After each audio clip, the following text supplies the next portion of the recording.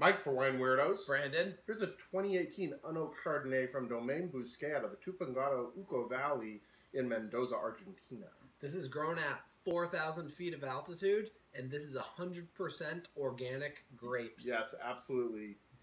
Pretty nose. There's kind of a funkiness to it, a little bit of like dirty like hay or something, like a barnyard thing coming through, along with some really nice green apple, maybe on the riper side. What's it doing? Yeah, that green apple totally comes through on the palate.